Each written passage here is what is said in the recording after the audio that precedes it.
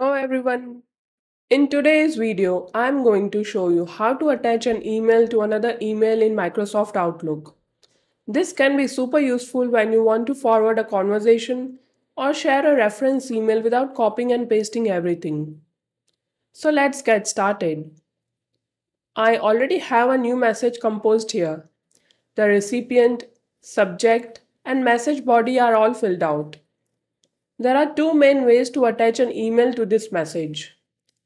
I will walk you through both, and you can pick whichever one suits your workflow best. First up is drag and drop method.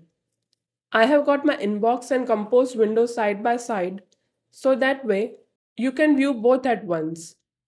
Now, simply find the email you want to attach in your inbox. Click and drag it into the body of your new message, or just drop it near the header area. Think of it like handing someone a printed email. It's super handy if the email you need is already visible in your inbox. And if you are using Outlook New or even the web version, this method works pretty much the same way.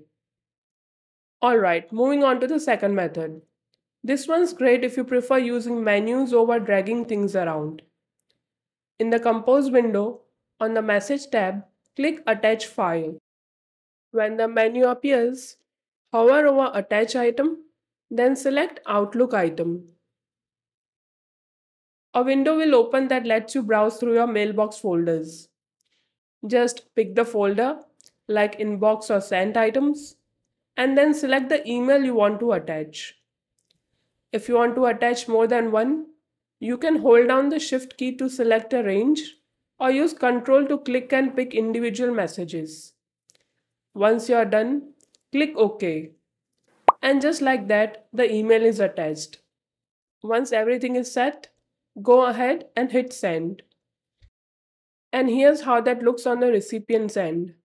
They will receive your message with the original email attached, ready to open just like any file. And with that, it's a wrap for this video. If you found it useful, please give it a thumbs up and subscribe to the channel for more videos like this. If you have any questions or suggestions for topics you want me to cover, please drop a comment below. I'll catch you in the next one. Take care.